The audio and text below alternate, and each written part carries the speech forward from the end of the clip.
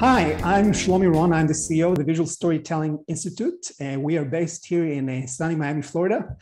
And we're all about spreading the gospel of visual storytelling from the world of art into marketing. What we do is pretty much helping brands tell better stories through visual storytelling consulting, training, and thought leadership, like this show you're in right now. So one of the focus in my latest podcasts have been the metaverse, if you recall. The first one was all about NFT, and we talked about, with the co-founder of the Upland. Then we moved to how to manage virtual assets from an estate planning. There's lots of great millionaires in the space. And today I want to focus on a different angle. So we all know that NFT started back in last spring, then the metaverse kind of broke out on October. And another piece of the puzzle is very interesting development. It's called DAO, which stands for Decentralized Autonomous Organization.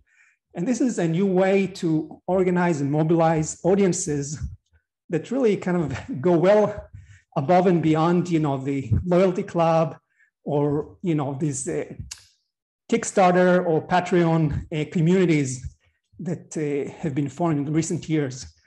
So to help me out, deep dive, to kind of dig deeper into this exciting topic, I invited Jeremy Gilbertson. He's a metaverse expert. And recently I came across an interesting article he wrote for Variety, where he really kind of dissect the whole, this new brave world of DAOs. So with that, welcome to the show, Jeremy.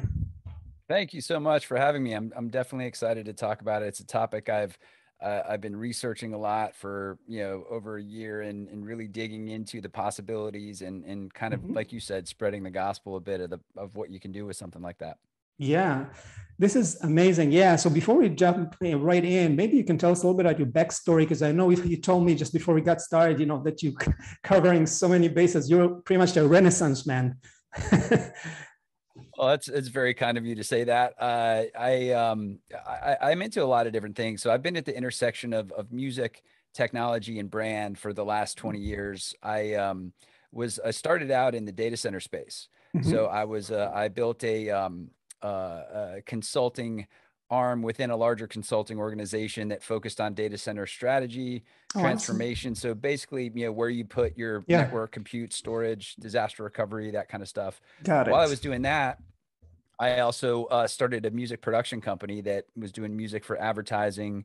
Then we moved into film and TV and immersive experiences and that sort of thing. So I spent a lot of time in that world. And then I moved into kind of merging consulting and music together. I met a guy named Joe Belliati, who's currently the CEO of Massive Music. He was former head of global music for Coca-Cola. So he and I got together and created an organization called the Music Division, where we were essentially outsourced chief music officers, for lack of a better term, where we would help brands activate and partner with music really authentically in a way to grow audience and grow reach and that sort of thing. So I did that for a while. And then lastly, I got pulled into the Web3 rabbit hole about 12 or 18 months ago, starting with a text from a good friend of mine. What is if you don't know what an NFT is, spend some time researching it. And Shlomi, like you probably have friends that if you get text from, there are certain ones that you look at a little closer and spend a little more time on. So I did, and kind of the rest is history with blockchain and NFTs and metaverse, Web3, DAOs. Yeah, it's really like, the Wild West right now. There's so many opportunities and a lot of people have so many questions, and especially marketers, visual storytellers that really need to kind of keep up on the latest, where the attention is always flowing into. And, this is what I always keep telling my clients and students, you always want to pay attention to what's for the latest innovations, because it's important to kind of put a leg and experiment as long as your strategy support it. So before we, get to really the depth of, DAOs, maybe can you just, in very simple plain terms, just explain what is a DAO? Yeah, well, as you said, decentralized autonomous organization, it's a way to catalyze and activate a community around a common mission Yep. using blockchain technology.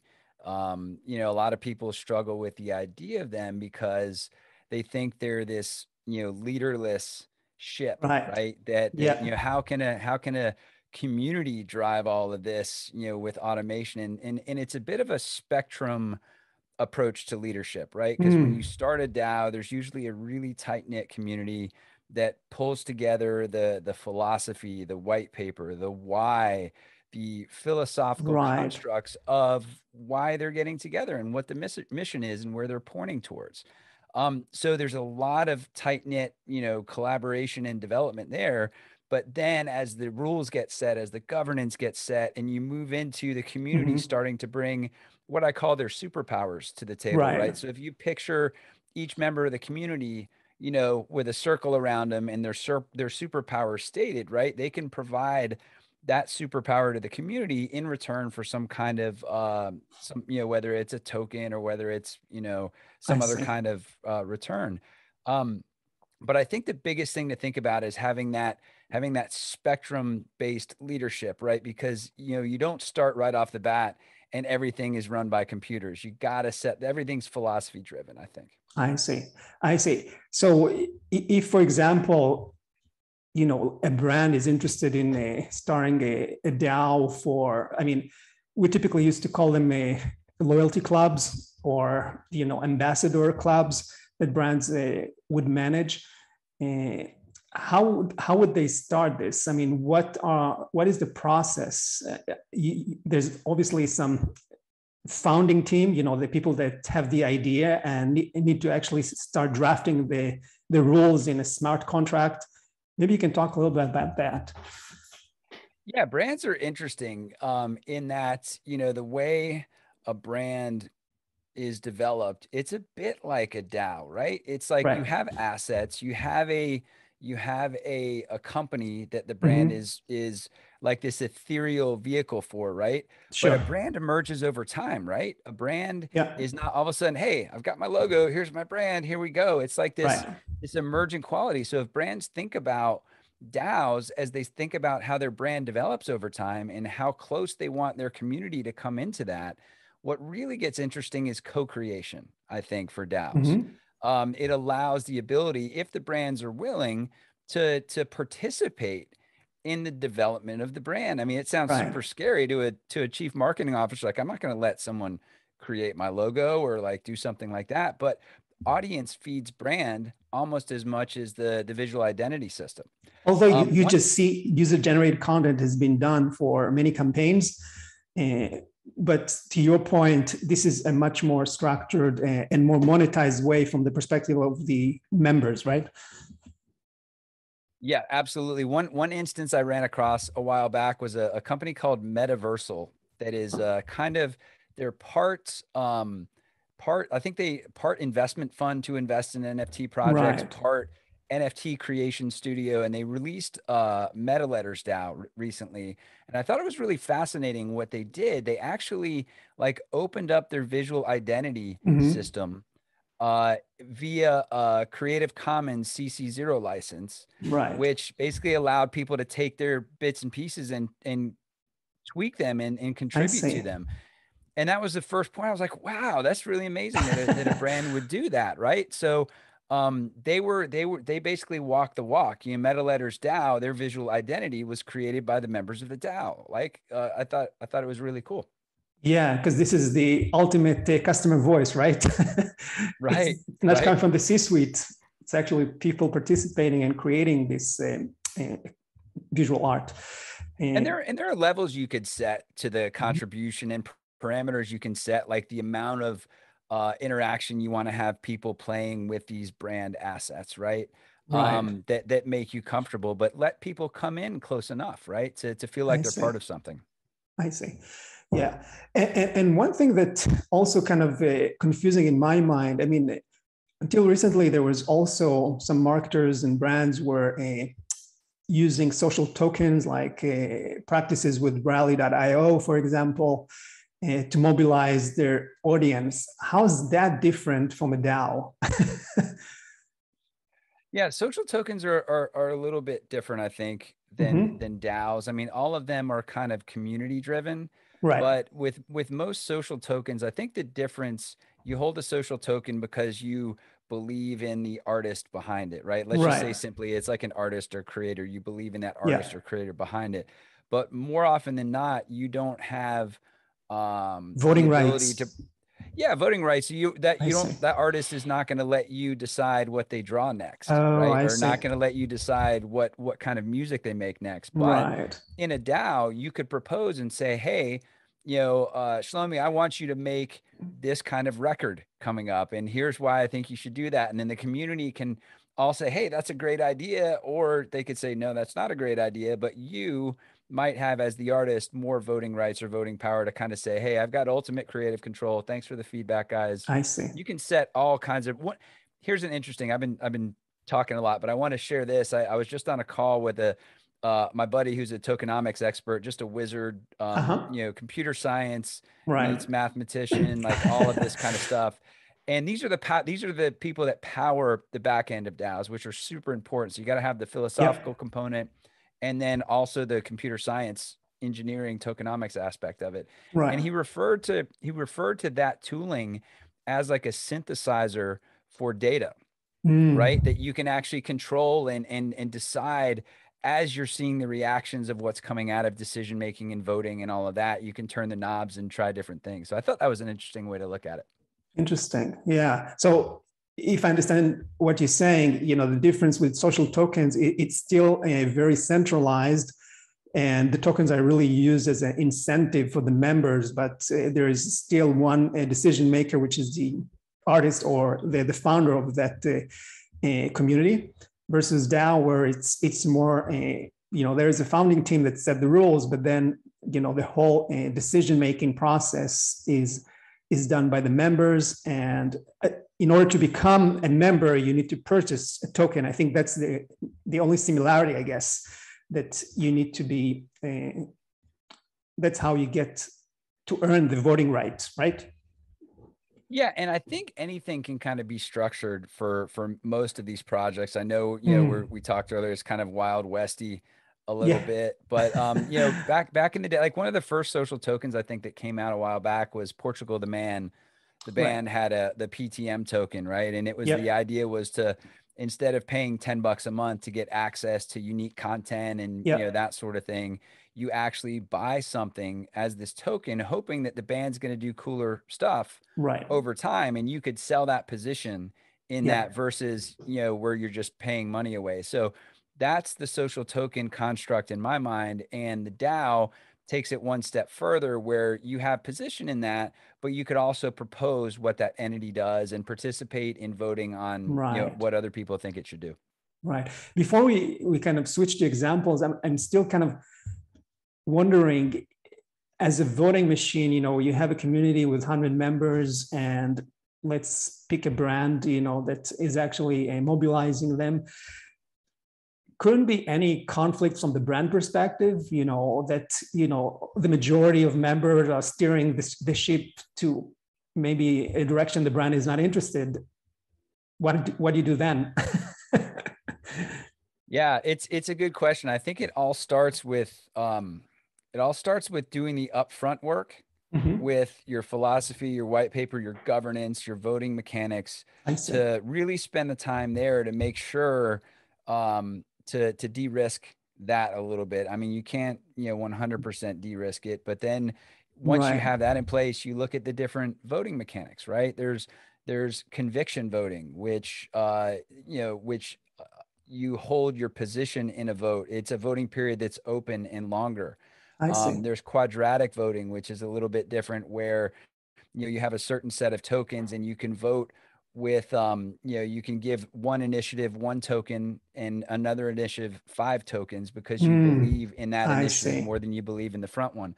So the voting mechanics have been around for a long time. I mean, we've been organizing as a society in multiple ways for a long time, and we've been making decisions collectively for a long time, but now we're able to apply the mathematics the tokenomics and the blockchain structure to it to Got do it. different things with it. Got it. Can you tell us a little bit about different types of DAOs that you see in the market right now that are really successful, and maybe some lessons for brands?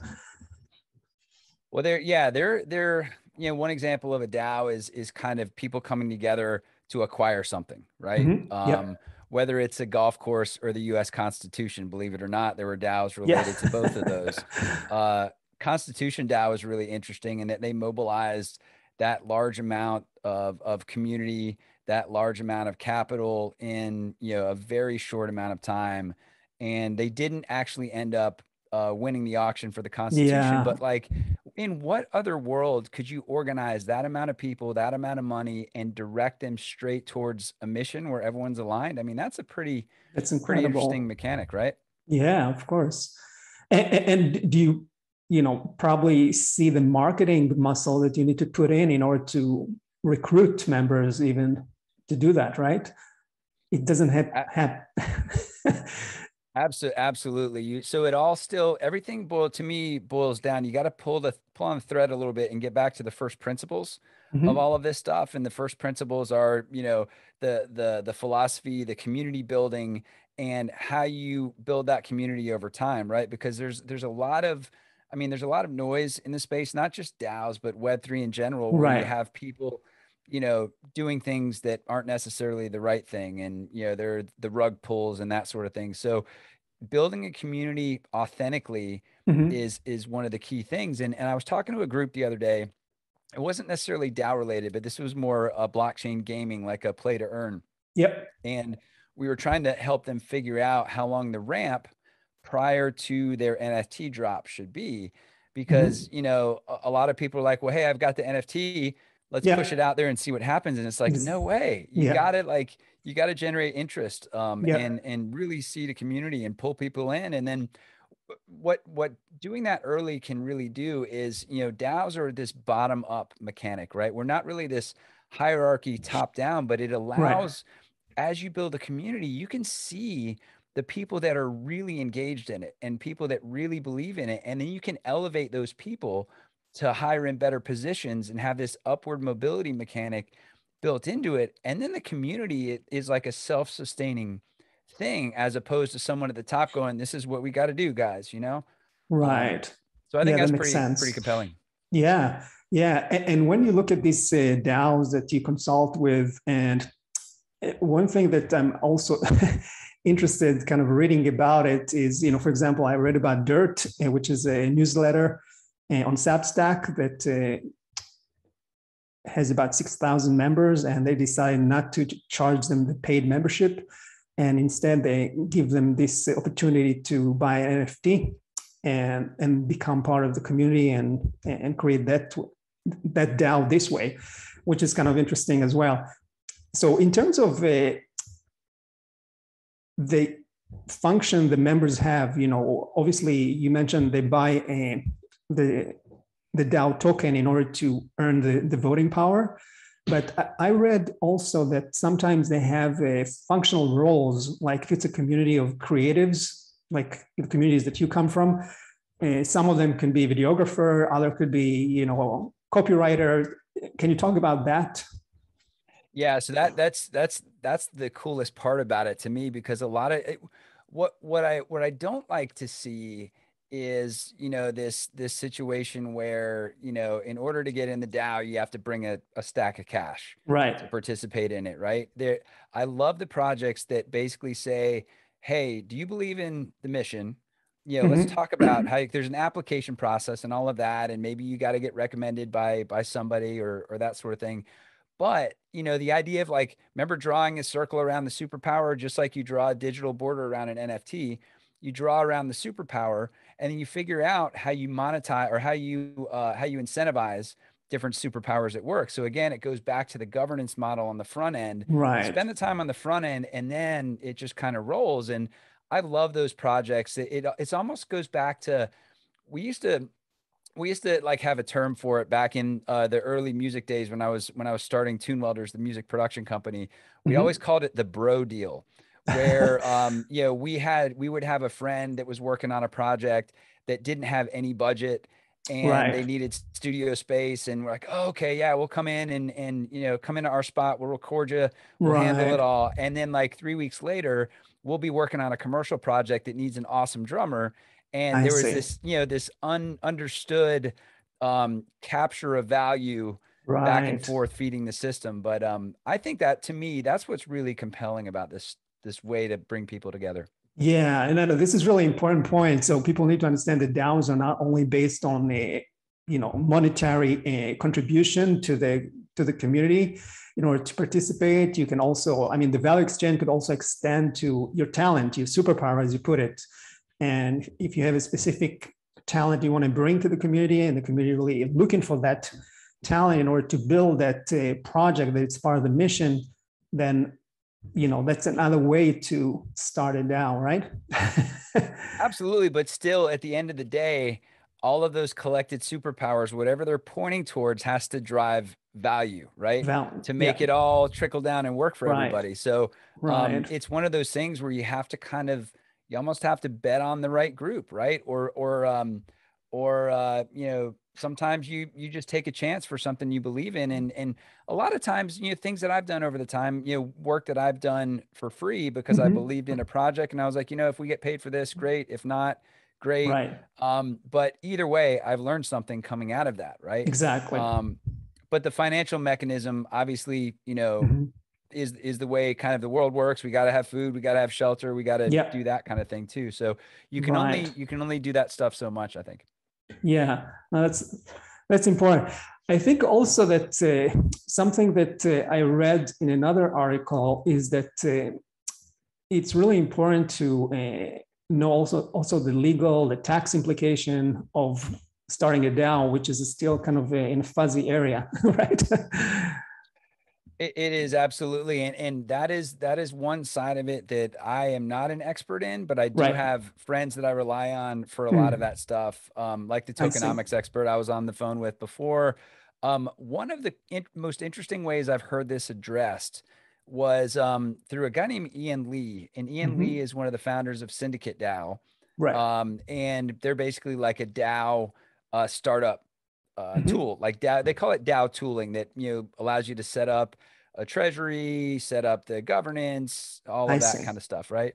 So the way they launched it was through they call it Web3 investment clubs. Mm. And what he was telling me, and you guys can check all of this out on Yeah. Syndicate DAO.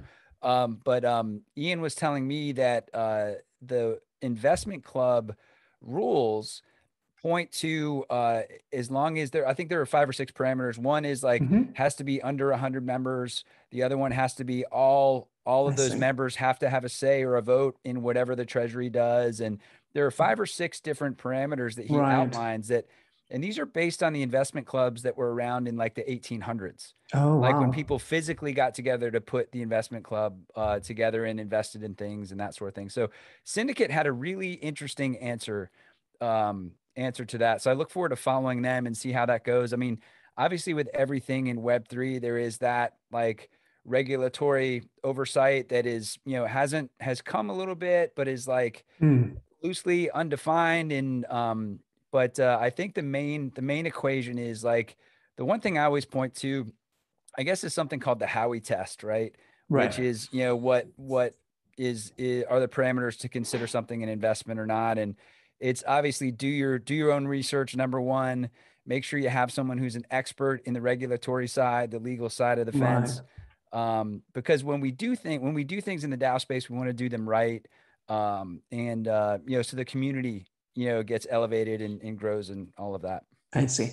So hopefully we kind of spike the interest of some members of the audience here on exploring this idea.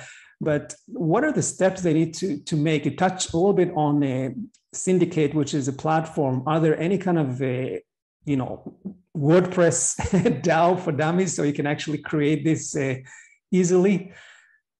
Yeah, so Syndicate, one of their, you know, you basically can, you know, create a DAO almost instantly on their protocol. Right. There are other DAO tooling companies. DAO House is another great one. DAO House is based on Moloch code, which has an interesting parameter from a voting perspective.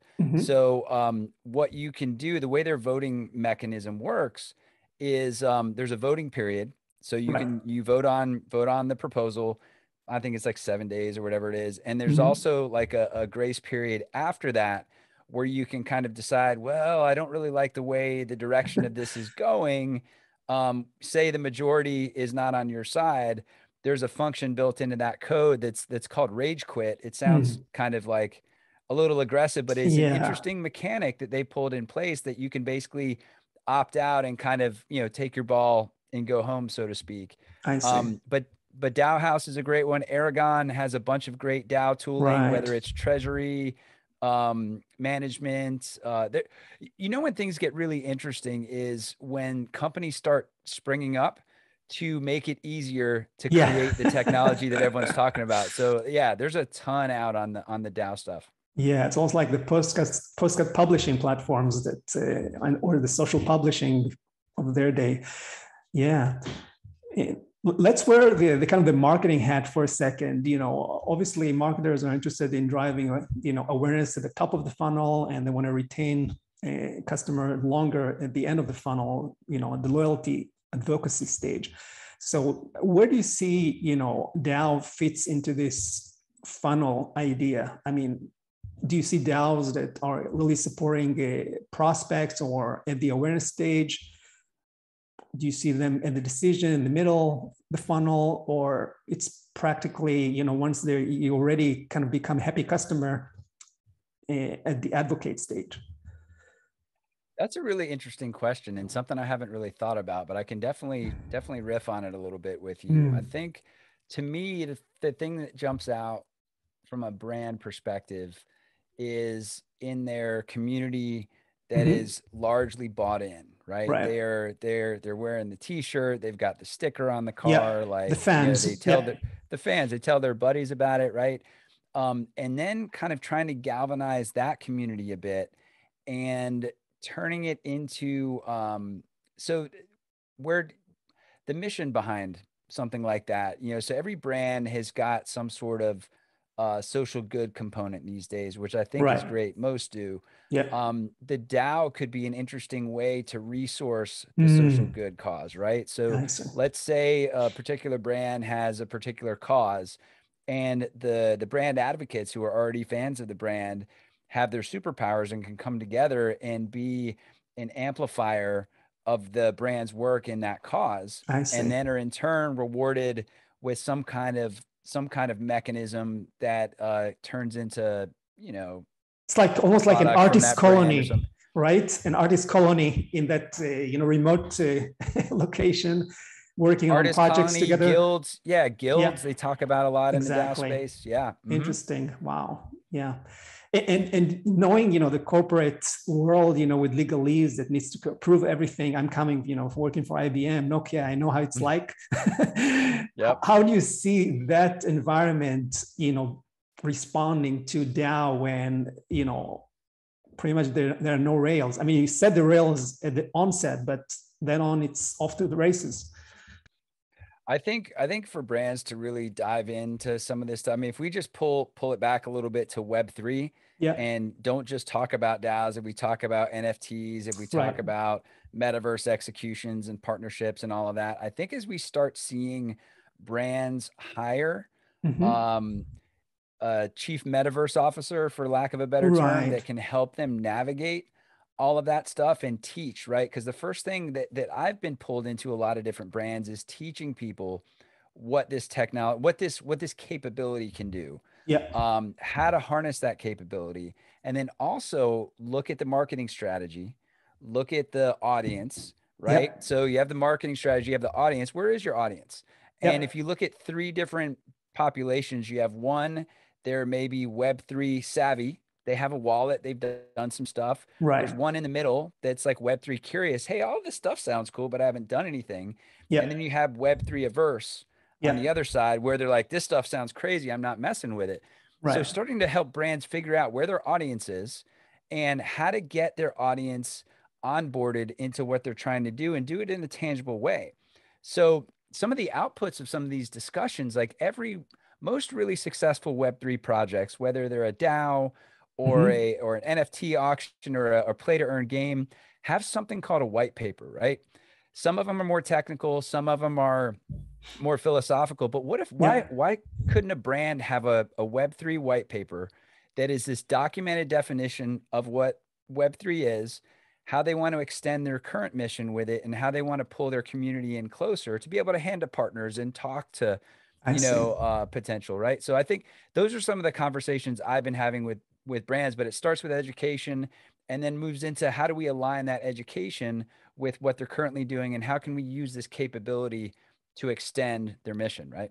I see. So it makes sense, you don't say just focus on the DAO as a standalone activity, really, zoom out and see how it fits an overall Web3 strategy or metaverse strategy where maybe there's NFT component, maybe there's how your audience makes sense to respond to it, how your brand, do you have, intellectual property that you can actually mobilize and tokenize.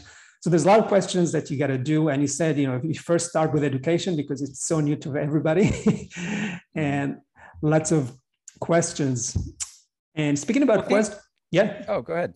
No, go ahead. I was just going to say, thinking even bigger, like if we look like 5 years down the road, I'm a big believer in DAOs are going to be the large way, one of the larger methods of organizing, businesses, right? Mm-hmm. And, you have, instead of these companies, and companies aren't going to go away, and the ways companies Right. organize is not going to go away, but there's going to be a new version of that is going to be Maybe in on the parallel, startup right? side, right?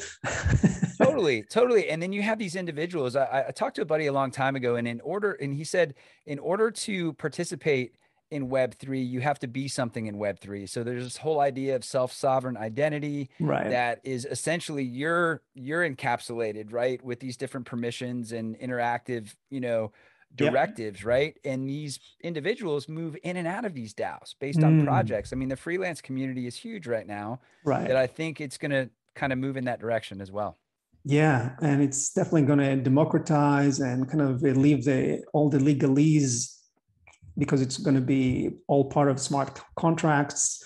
So it's easier to interact. And the good part about the tokens is really that not only you get compensated, but the more you add value, your token is increasing in value. And there's, the secondary market, resale, all these opportunities available to you as well. So that's another difference from just I call it like a share community, like a stock market share community where people just have X number of stocks, and that's represent their power of decision making. Yeah. Well, think about within brands, right? There are these, or within companies themselves, right? There are innovation departments, Yep. right? And even back in the day, you had like Lockheed Martin and Skunk Works, and there was this Right. whole different rule set and, Yeah. different mode of operations. What if the innovation teams were started to be these DAO organizations where, you would submit an idea in Mm-hmm. that organization encapsulated as an NFT with its details, with its ownership, with what you want to see done with that. Right. And then I grab that Lego block, that NFT. I go, that's a great idea. What if you added X, Y, or Z? And then my stuff is automatically added on top and then added on top. And this idea of It's a automated co-creation. Yeah. innovation could be Yeah. co-creation. It could be great because you're going to feel comfortable with sharing your idea Right. because the ownership is encapsulated, right? So, I mean, I think That's innovation could be amazing. really interesting in companies using this mode. Yeah.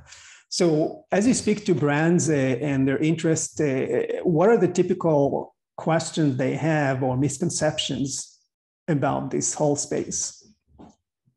I think it's all over the spectrum on that. Mm-hmm. One, some are automatically associating an NFT with Bitcoin, like NFT and Bitcoin being Yeah. synonymous, right? Yeah. Yeah. And to tell you the truth, I mean, I've spent so much time in this space that I've educated myself, and that's what you kind of have to do. And you got to do that. Yeah. experience and all of that.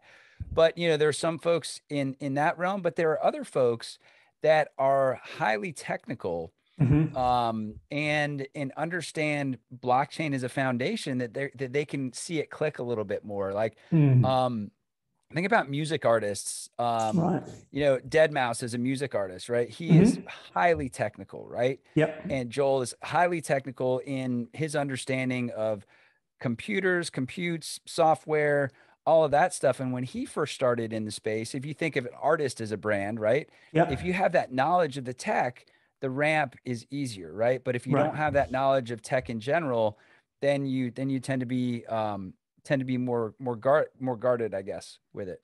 Yeah. Yeah. Or adopting it later, you know, taking a little bit longer with your decision. Right.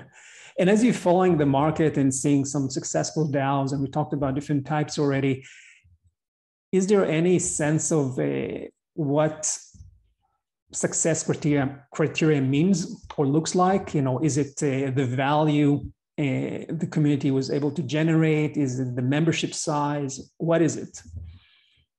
That's interesting. I love the idea of like creating frameworks to understand things and evaluate things. I did one a while back that was value creation in the metaverse, and it was like this 6-step. Yeah, I read that. It was awesome. Utility. I really enjoyed it. It's very well thought out. Thanks. Yeah. Yeah, it's fun because I used it for myself to understand it all, and I'm glad, you know, it's helping other folks as well. But I think that the big thing to think about is, you know, as far as what makes a community or what makes a DAO successful. I'll illustrate it with one I've been participating in the Discord of, which I think gives you a good sense of where the community is going. And Open Meta DAO was started by I think it was Ryan Gill out of a company called Crucible. Crucible has this self-sovereign identity mechanic that they're putting out, but Ryan at the onset has had this strong conviction that the metaverse is going to be open. It's not going to be another version of a walled garden where it's Web 2 platforms. And that culture, just him saying all of this stuff on the front end and me reading what he was writing and putting out, me reading his white paper, that pulled me into the Discord, right? So I got in the Discord, and then I started interacting with all of these different groups. I'm sharing my ideas, they're sharing their ideas. And it's like you're instantly in a community that authentically cares about, you know, helping elevate your ideas. You help elevate others. Not all DAOs are like that. Not all communities are like that. Ryan has done a tremendous job building that community, but I think that's one of the biggest metrics, is because I haven't even gotten into I haven't voted on anything. I haven't done any of that stuff. All I'm doing is participating in the community because he's growing his community. This is the on-ramp. He's building and growing and activating the community, and then he's going to add the components as it comes. I see. But I think that's it. It goes back to community. Like, is it a place you want to hang out? Is it a place where you feel comfortable bringing your ideas? Are you able to use your superpowers to help somebody else? Yeah. Those are the things that I think about with that. It's funny. I don't think about the financial aspects of it at this point, I'm kind of wondering, which may be good or bad. Yeah. Yeah, like anything, you know, in business, everybody looking for the KPIs. What should I look for? What I should measure? So this is another kind of a related question. So in terms of the process you work with brands, do you have any kind of specific steps you go through? I do. You know, it takes a lot of conversations. You know, from you know, the education piece to, hey, let's budget a few things and test some things and try it. I mean, it's a 4 to 6 month kind of ramp, right? But it's fun for me to bring my superpower to the table for them. Since I've been involved with this, they know their brand, they know what they want to do. Their superpower is this encapsulated, ethereal extension of a company, right? So coming in and educating and say, well, guys, here's what Web3 is to me. Here are what some industry leaders are talking about Web3. Here are the building blocks. Here's how it works. Not getting too tech related. Let's talk about it as a capability. I'm not pulling up code in smart contract language. I'm saying, hey, what if you could encapsulate your brand as an NFT, right? And what does that look like as creating a multitude of assets? Just think visually, right? What if you're able to create NFTs of your brand and then in turn license that, right? Where other creators could come and pull that NFT as an encapsulation of your brand to kind of come in and out. So we educate, then we start learning more about the strategy, what they're trying to do. Is it a move for audience? Are they trying to grow audience and reach? Are they trying to get deeper with a current audience? Are they, is this a revenue generating situation, right? So then you start figuring those things out. And then step by step, we start getting to an understanding. And then we start looking at, well, hey, let's look at your tent poles for the year. What are you doing? And how can we use Web3 authentically, not force it, not do it because everyone else does it. Cause I always advocate, don't get out there and do it just because everyone else is doing it. Spend your time with someone who knows this stuff, someone who's willing to understand your brand and then help you drive a path forward. Makes sense. And typically you work with the marketing department, or there are other teams in our organization that are paying an interest in this? The entry point's been a little different. Sometimes it's, at the CMO level, sometimes it's at other areas of the C-suite that have been exploring this whole thing. A lot of companies that are in charge of reward programs or in charge of community activation, loyalty, are really interested in that stuff, loyalty programs, right? But a lot of times it's on the brand side, because they're seeing this as an opportunity to build brand, to pull in a tool set. It's a new capability in a tool set. Yeah, that makes sense. Wow, this is so exciting, so much stuff. And, my head is kind of spinning, with the possibilities. But to let, our audience kind of leave with something concrete, if somebody is interested to explore this, DAO as part of a larger metaverse strategy, what would you say would be your top three tips? That's a great question. I would say, obviously dig in and do some research on your own. It's very noisy and it's very tough to know where to go for the real stuff. One of the things that clicked for me early on, like a year and change ago, was there's a gentleman named Matthew Ball who wrote something called the Metaverse Primer that is an 8-part series of, kind of what this thing is, right? Yeah. So he's been really great. He was a good resource for me early on to kind of get a few levels deeper and deeper into it. I think that's a good one. Another great one is a friend of mine, Kathy Hackle. Who is she's a good friend. She was on this show a couple of years ago, by the way. Yep. So I've known Kathy for a while. We've we actually that value creation framework we actually did together for Forbes. Oh, nice. And obviously she's got great experience in helping brands navigate. I think it's find the trusted resources. And I think folks like myself, and I'm sure I could speak for Kathy as well, are more than willing and excited to start from level one and start teaching and exploring together. It's fun. It's fun to help people translate this stuff. Right. So it sounds like it's education and really not being afraid to kind of reach out to trusted advisors and really start exploring really what it makes sense for your brand. Maybe it's a match, maybe not now, maybe, in the future, but it's a good way for you to maybe kind of label it in your experimental bucket and check it out and see if it will make sense for your strategy. Yeah. The one thing I would add to that, I think, is you also should find a low risk way to start playing around in it, not as a company, but if you were the chief marketing officer for brand XYZ, Shlomi does this, not the CMO, right? So I would say, hey, go get a MetaMask wallet or call me. I'll help you set one up. And, put just a tiny bit of, couple $100 in there, and then try some transactions, do some very low risk stuff. Cause it's amazing once you get into something and you're actually doing it, you're like, whoa, I just minted an NFT, like, holy cow. And there it is. And all of this stuff. And you get in the Discords and you get in stuff, you have to tiptoe in it as an individual and then come back to your organization and bring some of that knowledge base. So true. That's exactly what I've done, experimenting on NFT, starting my gallery, on OpenSea and writing an article about, steps and what does it mean. So you're absolutely right. Playing around is the best way to kind of get your feet wet and, get the experience. And have a trusted friend like walk you through it too, because sure. there are certain situations where, obviously, if you have a MetaMask wallet and you don't know not to share your seed phrase, like there could be some bad repercussions on some of this stuff. So bring a buddy, find a buddy, have them walk you through it, and then do a little safe tiptoe. And then before you know it, you'll be hooked like me. Absolutely. Yep. Awesome. Thank you so much, Jeremy. This was fantastic. And for anyone that would like to contact you, how can they do that? Probably the best way is just to find me on social media. It's just Jeremy Gilby. Twitter, is probably the best. You can find me on LinkedIn, Jeremy Gilbertson.